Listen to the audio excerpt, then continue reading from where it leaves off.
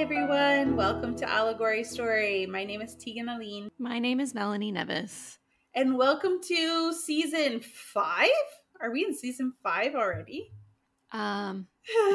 Yay! I Season think 5. so. And hopefully it's not season 4. I'm pretty sure it's season 5. But this season, we are going to do our best to deep dive and also wade through so much information that pertains to Celtic mythology, Celtic heritage, all of those things. All things Celtic. So welcome to this season of Allegory Story where we dive into the Celts. Yeah. And like right off the bat, forgive us for our pronunciation. We'll do the best we can, but I'm going to try. I think I want to say that my pronunciation is a little bit better when it comes to this stuff, but then I feel like I'm going to shoot myself in the foot by saying that. So let's assume not. We're going to just try, and a blanket apology if we fail. I forgot to mention this earlier. I got a book. I don't know if you can see it. Celtic tales. Ooh, nice. Yeah, on Celtic fairy tales and like stories of enchantment. So I have a book like that too, actually, and I've been carrying. Yeah, I've been carrying it around with me since I was. There's a few things that I've held on to since I was like a teenager when I first got into all of this stuff. And the classic Celtic fairy tales is one that I brought with me from Canada to France, and I still have it, and I've been revisiting it recently because I just love all that stuff. I have to say, I think that this was the gateway for me. Like Celtic. Oh, was it? I think so. Celtic fairy tales, but also fairies were the gateway for me when I was really, really young. Ooh. I know. Isn't that such nice imagery? Oh, so beautiful. Oh my Look gosh. at that. She's got a spindle. Yeah, I know, right? Like, gee, here we are sitting in the first season wondering where all the spindle references come from. Hello, Celtic fairy tales, apparently. Maybe we should do an episode on Celtic fairy tales, some of our favorite ones. Yeah. But yeah, I really think this was my gateway for sure. And not to say that I even learned a lot about it when I was younger, but it was the thing that fascinated me first. And then from there, I kind of stemmed into everything. Also, I think I've mentioned it before on the podcast that I'm Welsh. My name, like on my dad's side, I'm Welsh. My name Tegan is Welsh. And it's always been kind of like a part of me I didn't necessarily know so much about. So I think I liked to connect to, kind of part of my heritage through that in some way. And there were so many things that were out there that were Welsh in nature. Like we just did a season on King Arthur. There's so much reference within that's Welsh that I never even knew growing up. So it's always been such a surprise to me to understand like how it really went down. Because I think we, as I'll speak for myself on this, you can tell me if you agree, but I think we as North Americans kind of have a particular idea when you hear about Celtic things. It's it's pretty boxed in. Like, yeah. What did you like when you first heard about that stuff growing up? What came into your, like, what was your understanding of it? So I think that this is because we had a really large wave of Irish migrants coming to Canada. But I think that when I would hear about Celtic tales and Celtic mythology, I actually associated it with Ireland first and foremost. Yeah, me too. Yeah. And it's not just like that the Celts were in just Ireland or just the UK. Yeah. They weren't. No. They were like all over the place. Yes. And but I think that we just have this association with Celtic tales being Irish, which a lot of them are. And in Canada, that's just what we think. I think it's also where a lot of the surviving documentation that we have or archaeological evidence that we have survives. Yeah, I think I took a course. I didn't finish this course. I've taken quite a few courses around this stuff, not Celtic stuff, but around mythologies and magical practices and this kind of thing. I started taking the Celtic course and I was not ready for the amount. It was a fantastic course in terms of it was like so deeply in depth, but it was almost like too in depth for me at the time. But I at the time, I think part of the reason why we associate a lot of Celtic lore with the Irish culture is because during Christianization, they basically transitioned the Irish lore into Christianization. And that's like, you know, where we get the Celtic knot and all of these different symbols and stuff. So they, like, the Irish culture actually did a really good job of amalgamating into Christianity. And I think in part, that's partially why, because it was still connected. It still had a connection in through the church for the Irish. Yeah. And like you said, there were a lot of Irish immigrants coming into Canada, you know, coming into the United States, and they were holding on to their heritage. And at the time, their heritage was Celtic, but it was like Christian Celtic, you know what I mean? So I feel like that is a gateway for like a lot of people to get kind of like get into this kind of thing and get interested in it in a way, you know? It's true. I think it's kind of funny that we are recording this shortly after Imbolc, which was just 2 days ago. Yeah. Which in Ireland is now known as St. Bridget's Day. Oh, okay. But yeah. Bridget was a Celtic goddess. Yeah, and actually I think she became a Catholic saint. Yeah.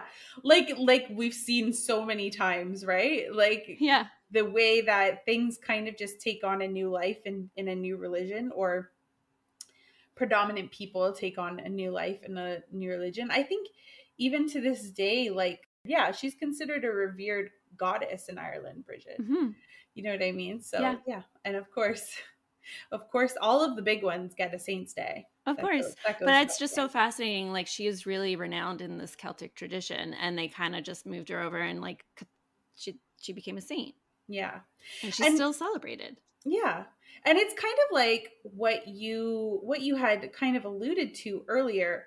We kind of think that we think Celtic.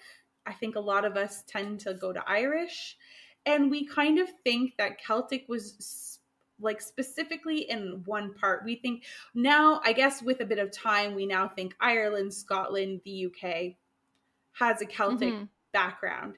And I think a lot of us, I know that for me, up until I took that program, I also thought that it started there. Like that culture started there.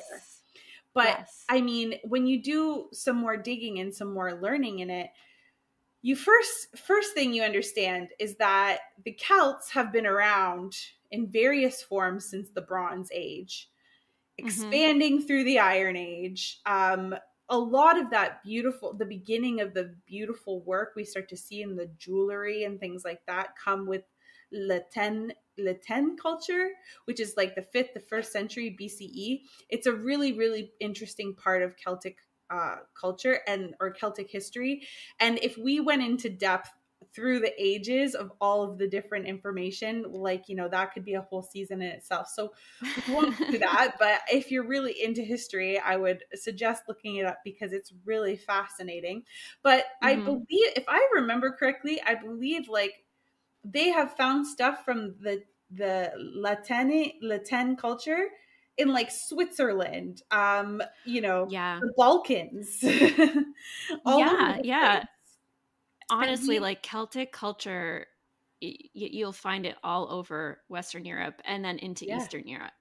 And we tend to think that it started in like, you know, Ireland, Scotland, UK area and expanded out, but actually it's the other way around. It like started in closer inland Europe and spread out to those areas. And we were talking about this a little bit before the podcast, but like even so in France, there's a Celtic culture, which I'll actually dive into that a little bit later.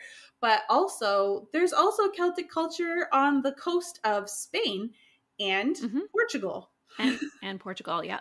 And you can pretty much, if you look at a map and you look at the Atlantic coast, you can pretty much, you can see the UK, you can see Ireland, and then it's basically like they've sailed more or less along that entire coastline as long as they did. Mm-hmm. And however they did it, for whatever reasons they did it, whether it was trade or whatever, that culture is prevalent all the way along. It's even prevalent as far as Turkey, which is crazy. It's wild. crazy. Like, but this is how things are widespread. And the one thing I will say about the Romans, I'll say a lot about the Romans, but I will say that anyone that was in direct competition in any way, or any culture that was prevalent while they were trying to expand and they wanted to subjugate them, they had to like have really been quite popular and had made their mark in order for the Romans to actually want to conquer and subjugate. Yeah, and that's so true, because I think where they really see a rise in their people and their migrations and their expansion, it's before the Roman conquest. And once the first century BCE rolls around and the Roman conquest kind of comes in, we start to see a decline, and we see a lot of shifts. And I think it's really funny. I thought afterwards, I thought about this, and I thought it was super funny that we decided to do this season after the Arthurian season, because the Arthurian legends were birthed out of a time after the so first the Celts were all up in the grills doing the things, and then the Romans came in and took over, and then like hundreds of years went by, and then they bailed, and then nobody knew what to do anymore, and the Arthurian legends were actually bred out of that. So we've like kind of skipped that whole chunk of like Roman invasion, just because we know that that's going to be such a deep dive. Yeah. But this is like the prequel to the Arthurian stuff, almost, in a certain way. It's kind of it really is. It really is. Yeah. But yeah, so they've got such a it's such a long history and spread out through so much time. Yeah, and with any ancient tradition, it's an oral tradition. Celtic mythology is shared orally. We kind of already talked about the Roman conquest. Oh yeah, and until the Christian monks started writing things down in the 11th century of the Common Era. And then we get like the oldest collection of myths being from what is called the mythological cycle, which is a grouping within Irish mythology. So most cultures from this period are polytheistic, and the Celtic mythology is included in that. Basically, and we'll talk a little bit about the Druids, a little bit more about them in a different episodes, but it was really up to the Druids to retain a lot of like the heavy information. And that kind of pertains to myths on gods and goddesses and like major heroes and things like that. But again, like there's no written record. So everything we know about Celtic religion and its mythology and the deities is inferred from secondhand sources and archaeological discoveries. So it's piecemealed, in fact, in a lot of ways. It's piecemealed. We don't know all the deities. A lot of their names are lost to history. A lot of them are very regional, specific to only like a little area. Like we've seen throughout Europe so far, as we've explored all of these different stories and things like that, right? Yeah. So there's like maybe over 400 gods.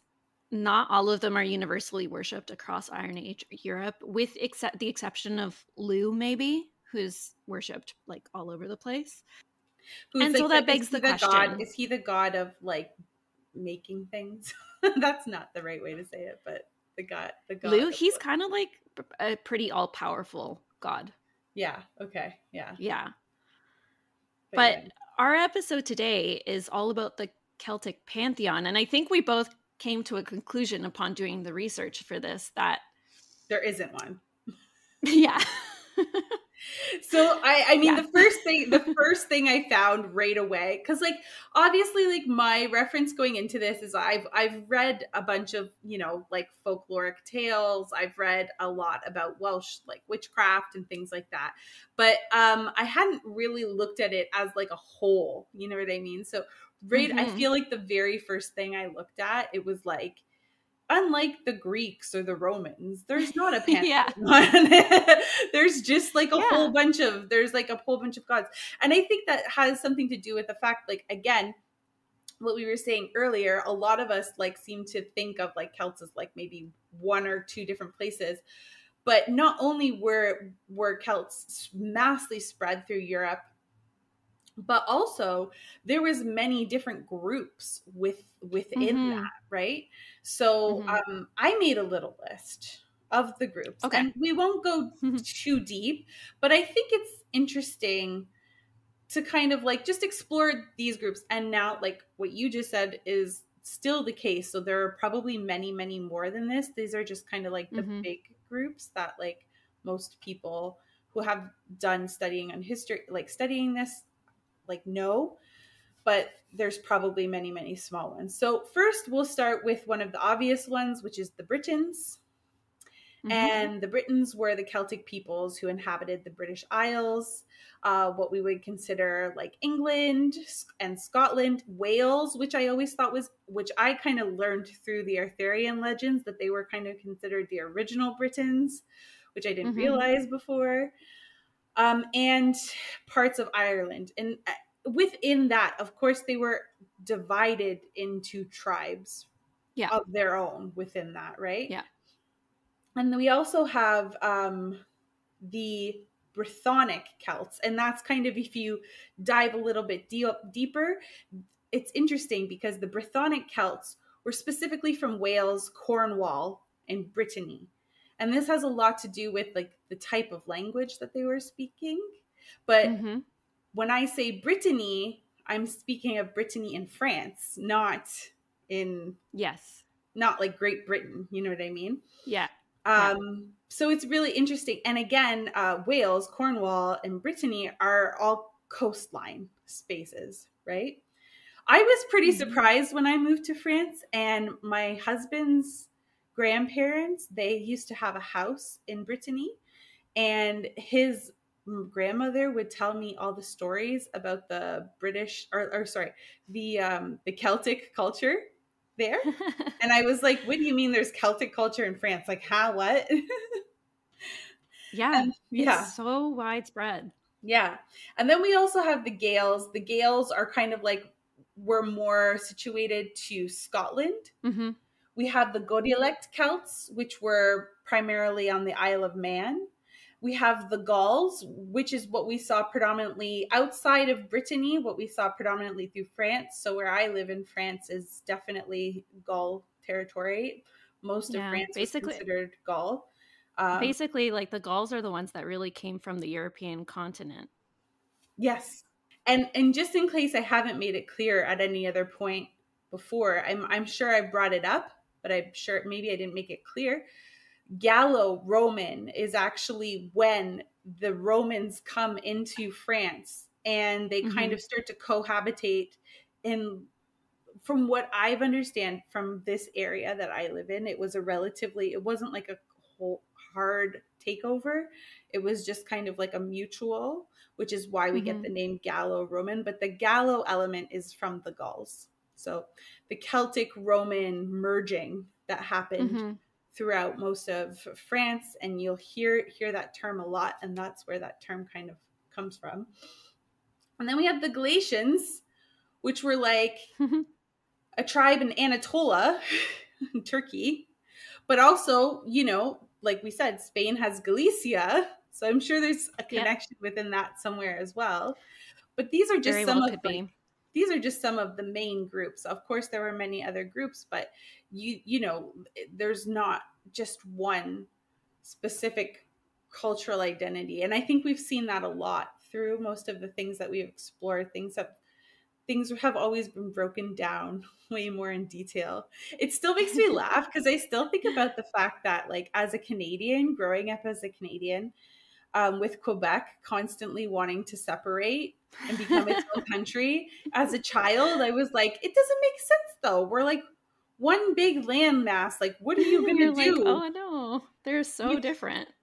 Well, I was just like, what are they going to do with Quebec being Quebec? And now living in Europe, I feel like a total dum-dum for thinking that, because it's like everybody is split off, and like there's like places like Andorra that's like an entire country wedged between France and Spain, and it's like, Yeah. people have been doing this stuff for centuries, but I think, like, again, we didn't get brought up thinking that way and realizing that there can be so many divisions. You know what I mean? Well, Canada's also just very new, right? Yeah, Like, true. That's Canada's a baby country. Mm-hmm. We haven't gone through the history as the rest of the world has, or the same recorded history. And if this is any indication, it's pretty wild. So to go back to it really quickly, the pantheon, the idea of what we have for a pantheon fits Greco-Roman mythology really well, because each god has a very specific function. So Poseidon is the god of the sea, and Apollo is the sun god. Aphrodite is this goddess of love. And we draw a pretty direct line from Poseidon, who's our Greek god of the sea, to Neptune, who's the Roman god of the sea, because Romans drew directly from the Greeks. This doesn't really work as well when we're talking about Celtic gods and goddesses, because what we know of them is very vague, or they may have a bunch of different functions all meshed into one. So the Irish goddess that we already mentioned, Bridget, I don't know. Goes by both. It goes by both, right? Depending so on, she's the goddess of poetry, also the goddess of healing, also the goddess of smithing. So, poetry and healing I can kind of see going together, but then she's also this metal worker, which throws you for a little bit of a loop. Which is kind of interesting, actually. That's cool. Yeah. So you have some gods and goddesses that are just like this mishmash of things. So it's not it's and like, again, like, Celtic mythology is really dispersed. Some deities have really rich mythologies, others we don't really have myths for them, so we learn from history and archaeology and from inscriptions and in different geographical areas. So yeah, there isn't a pantheon, and it's all very nuanced and messy, let's say. That's true. But with that being said, there are some more prominent ones that we can kind of touch on a little bit. Yeah, right? and for sure. But I will also say, like, before we touch on the actual different gods, I will also say that although there's it's a lot more nuanced and messy, the really interesting thing, I think, is that there are several archetypes that we've already seen that are still found in the Celtic pantheon as well. So you still find horned deities, triple goddesses, sovereignty goddesses, which basically just denotes a goddess who is personifying a territory, and trickster gods, which I think is just interesting. So it's a mishmash, but we do have these archetypes already built in. Yeah. And I think that kind of shows a bit, again, through stories, we often see the way, if we know what we're looking at, we kind of know that when we're looking at these stories of these gods or whoever, just stories in general, we're looking at migration through the stories, right? So you can kind of see that in the fact that there are similarities to other groups and other cultures that we've kind of looked at before. Yeah. So that's really cool. Yeah. So I guess to just kind of do a general overview, and we will at some point do a deep dive on some of these deities later on, but to just kind of give, and since this is kind of an overview of the structure of it all, for the Irish Celtic deities, the most popular ones are, of course, we've talked about Bridget. And in Ireland, she's a goddess of fertility, healing, and poetry. We talked about Lugh, the horn god, and he's a god of skill, craftsmanship, the sun. Very, very exactly what you were just talking about, how they have kind of various roles that they play. There's Morgaine, associated with sovereignty and war, and we've already like kind of talked about that person and how that deity evolves into people, into characters and stories and stuff. And Dagda as well. And then in the British Celtic deities, we have Bridget again. And so it's interesting, right? Some overlap, you know what I mean? Yeah. Belenus, worshipped by various British tribes and associated with the sun, healing, and fertility. Cilius, I don't know if I'm saying that right. Cilius? Yeah. Sulius, maybe, worshipped at the sacred spring of Bath, and very important to particular tribes within the British Isles. The Gaulish ones are probably one of the interesting to me because that kind of relates to where I'm living right now. But I'm going to try to pronounce this right. There's the Gaulish deity called Cernunnos. Am I saying it right? I had no idea. Okay. So he's widely depicted in Gaulish art and depicted as nature connected to fertility and the underworld, which is really interesting because we've seen a lot of these Roman deities that like hold place in these areas, even these Gallo-Roman areas, that are both fertility and underworld deities. So we have Epona, revered by the Gauls as the goddess of horses, fertility, and protection. Let's see. Tutatis, worshipped by the Gaulish tribes associated with war, protection, and tribal loyalty. I think especially when you start to look at the deities in the Gauls, from what I know of the Gauls just from living here, war was like very important to them. And it was a very big deal. And I don't know, I haven't come across other Celtic cultures where it's quite the same as it might be through the Gaulish traditions. You know what I mean? I feel like the Gauls also worked on expanding in their own right for a little bit, you know? They did. And there's some incredibly, there's like famous war stories between the Gauls and the Romans where the Gauls actually defeated the Romans in Rome. So it makes, actually, I remember reading about that.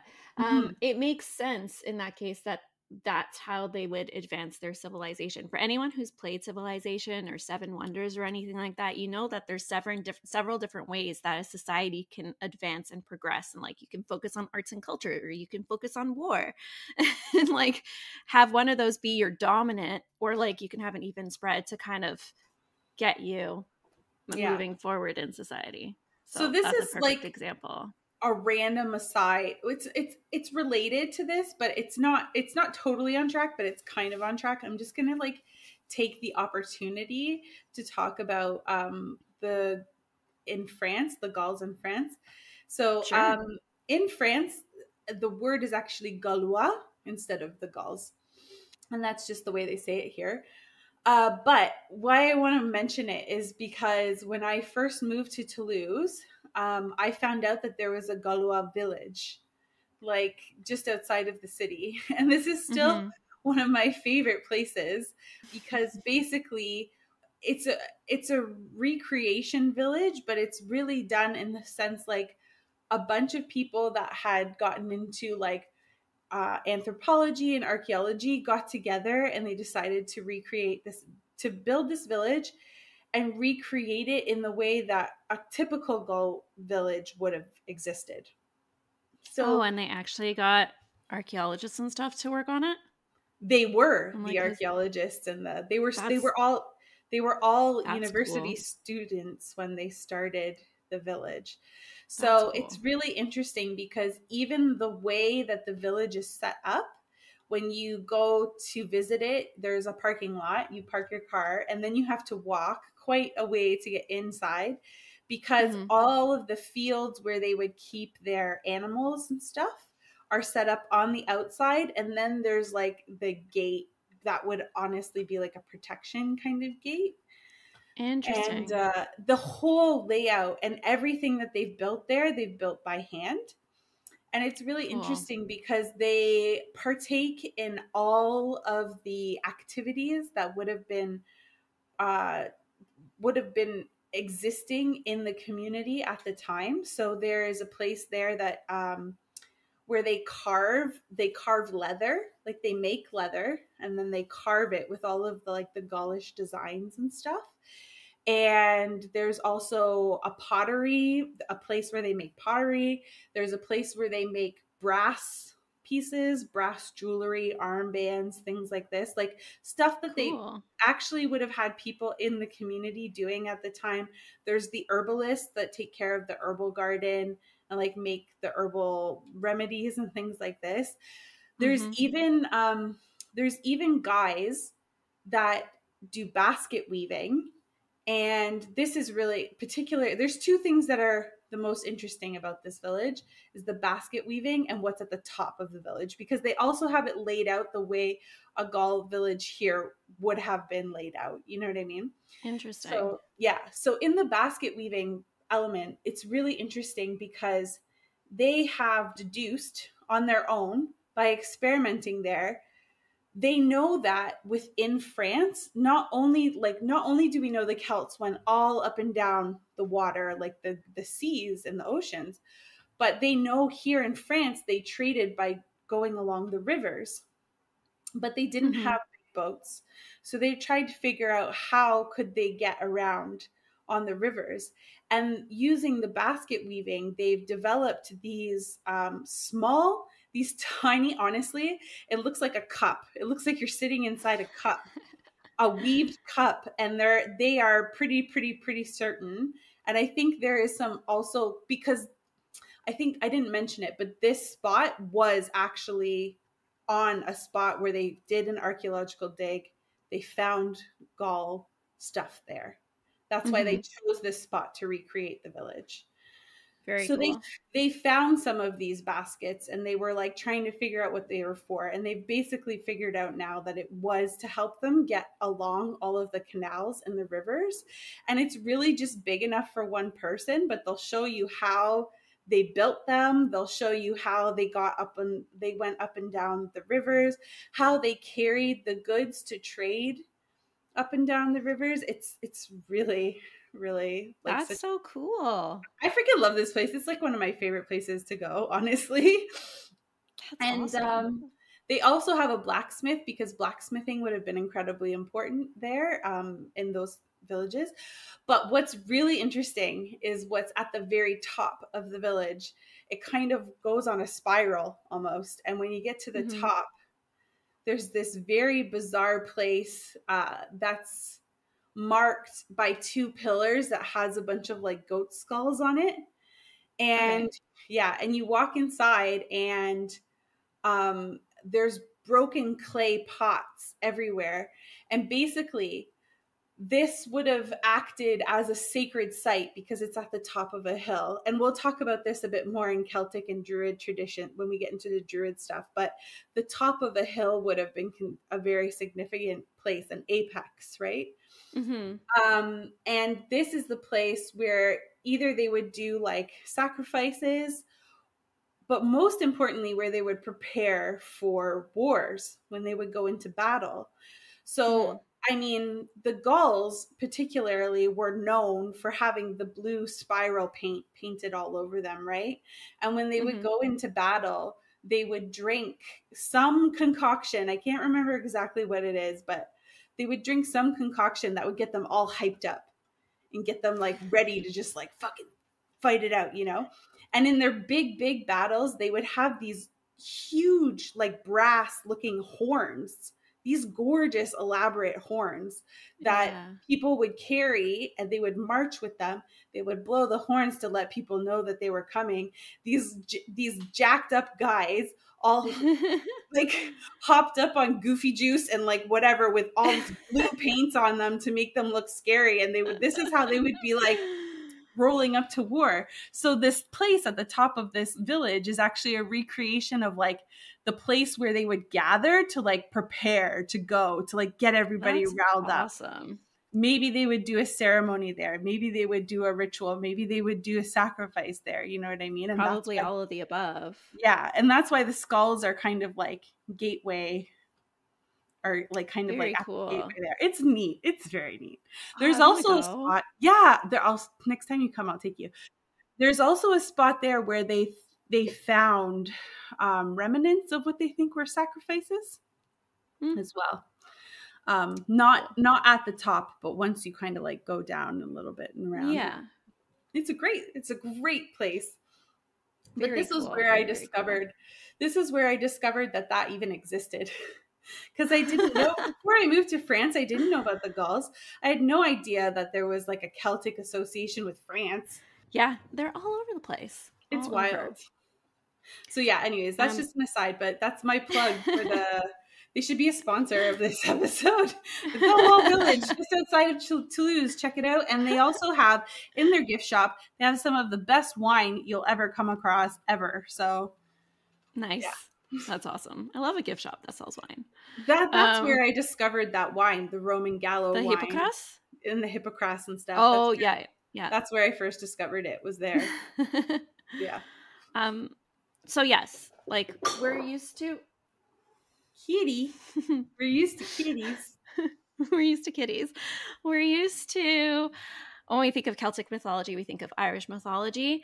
And we've kind of discovered that their mythology is very, while interesting, very confusing sometimes. Mm-hmm. So historians have actually divided it into 4 main cycles, like specifically the Irish mythology into 4 main cycles.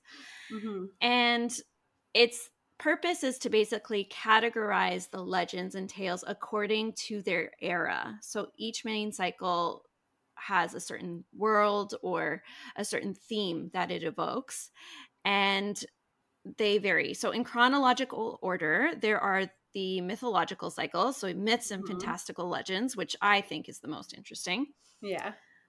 The Ulster cycle, which focuses on warriors and battles. Then the Fenian, which is also called the Finn cycle or Fenian tales, which deals of legends with warriors and heroes in ancient Ireland. So it can get confused with the previous cycle a little bit, but warriors were sometimes regarded as these divine figures.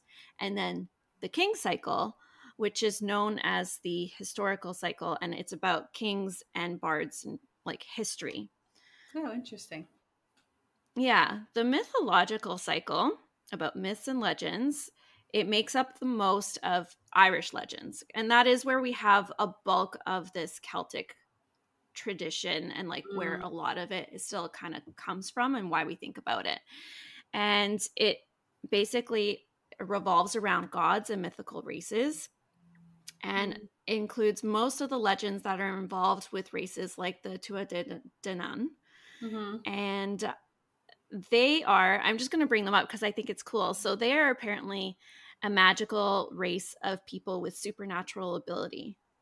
And so they've got super strength, super speed. They're ageless. They're immune to diseases. They're like this cross between X-Men and elves or something. Ooh, cool. And most of them are these godlike creatures and divine beings that were being worshipped. And the race is also believed. The Dagda deity comes from, yeah. Yeah, so like they believe in actually the goddess Danu, who's referred to as more of the mother, and their name kind of translates to followers of the Danu. And it's said that they come from the other world, which the only thing I'll say on that now is the other world is a place of peace and abundance. And like Asgard. Yeah. I said that for a reason. Right? Like, I mean, now that you know where this started and where it led to, it kind of feels like a bit of an offshoot of Norse stuff in a way. Anyways, no, that's like a really bold blanket statement. I don't mean it in a bad way, but it just seems like some of that, you know. Oh, I think it's so interesting to see how civilizations have progressed in different areas of the world, and a lot of the similar themes like keep coming up wherever you are. Yes. They get there on their own, whether it's through people moving from one place to another or invading, or it's just like this process that humanity has in terms of its evolution, which I think it's really cool. Yes. So yeah, the other world is this place of peace and abundance. It's where these divinities, if we want to call them that, kind of come from. Also possibly where the dead spirits reside. And the skill of the Tuatha basically allowed them to become rulers, druids, bards, heroes, healers. Like they have this supernatural prowess that basically led them to be revered within Celtic mythology. And that's all well and good. And you know, we talk about Danu, but like the main Celtic god, if we were to think of a Celtic god, is probably, you just mentioned it, the Dagda. He's kind of like an all-powerful god or all-father, partially because of his protective qualities.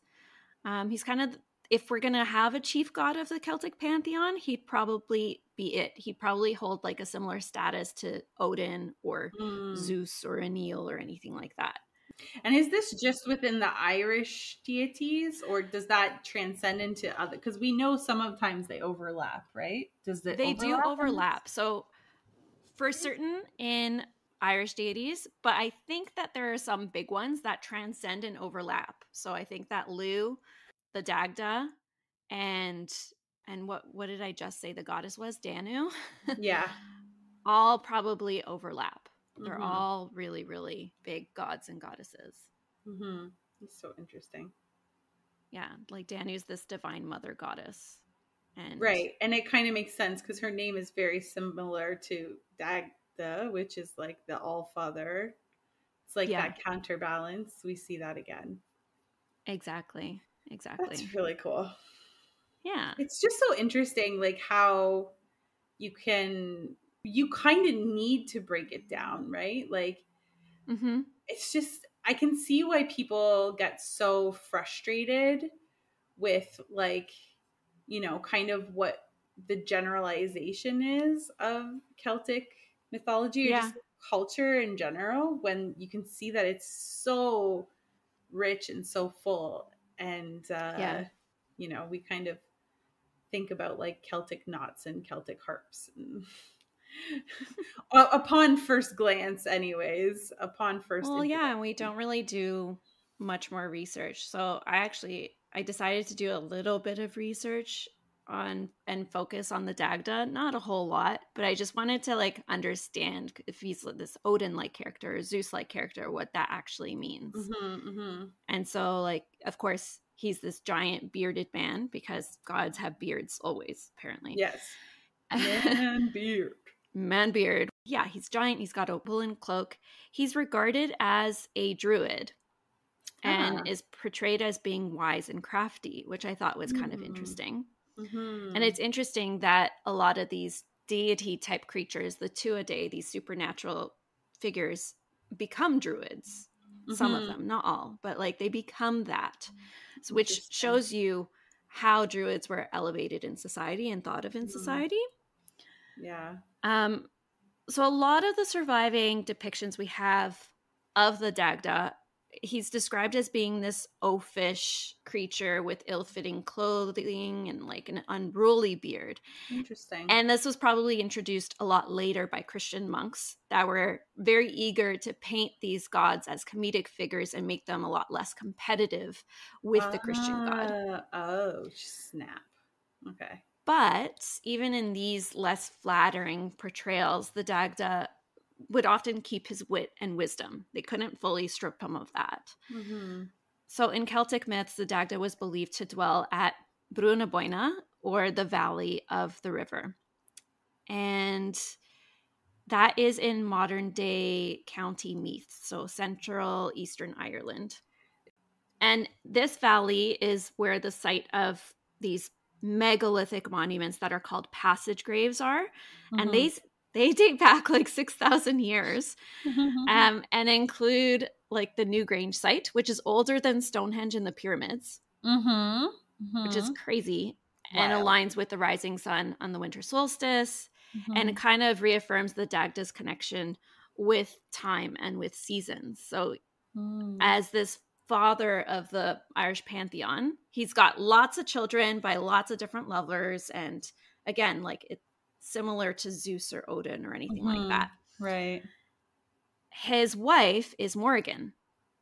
and she's the goddess of war and fate. And her mythology is not really well defined. In some accounts, she's like this trio of goddesses. So again, the triple goddess form. We know she's described as a jealous wife.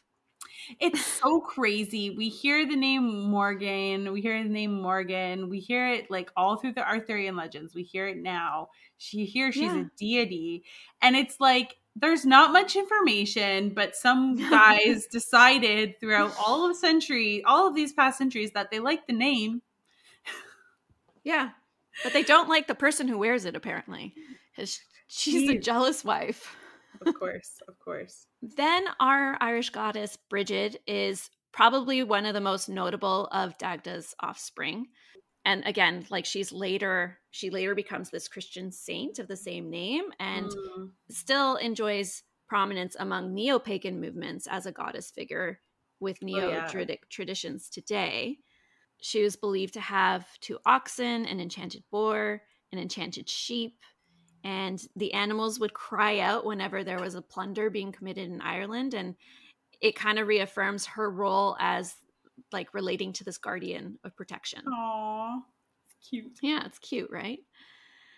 Angus is the most prominent of his many sons. He's the god of love and poetry.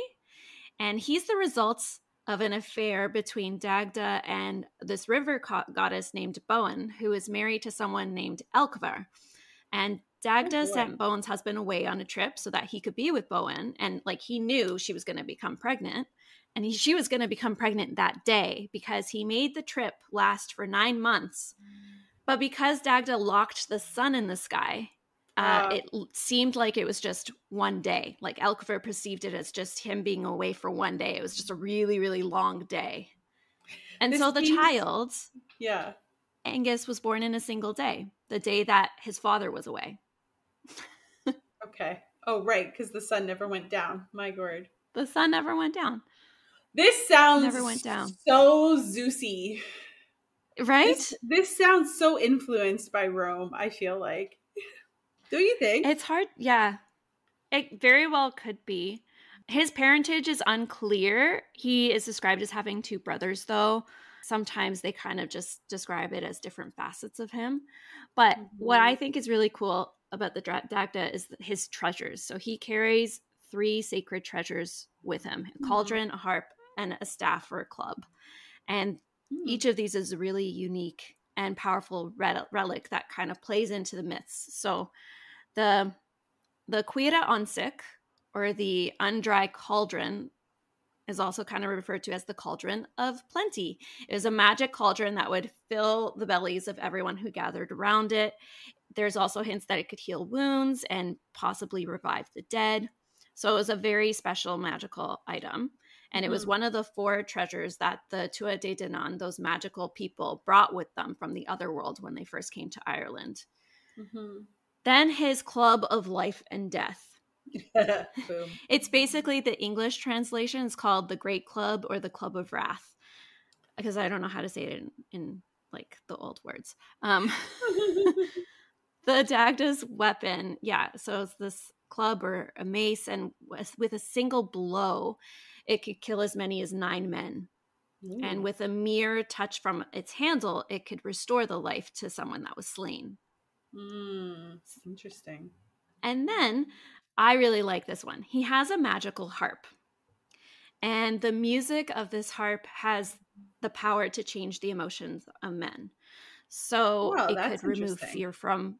Yeah, it could remove your fear before a battle. It could dispel your grief after a loss. And one story is one of the most powerful of his relics, probably.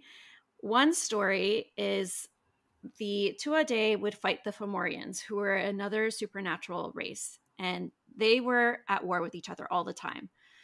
They were aware of Dagda's harp and noticed that he was playing it before the battles. Again, probably to dispel this fear before battle.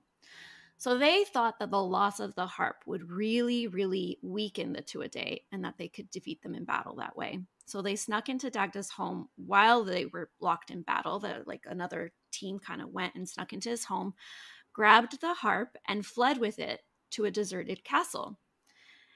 And that night, after like the battle kind of subsided and each went their own way, the remaining Fomorians bedded down. So all of them were at this castle, and they were between the entryway and the harp. Mm-hmm. So between the entryway and the harp, there's just like a bunch of Fomorians sleeping. And they thought that this would prevent it from being stolen back. And there was no way that the Dagda could get past them to retrieve it. Mm-hmm. So the Dagda realizes that his harp is missing. And he's accompanied by two people. One of them is Lou. The other one is Ogma. And they're looking far and wide. And eventually they find this castle where the Fomorians have hid.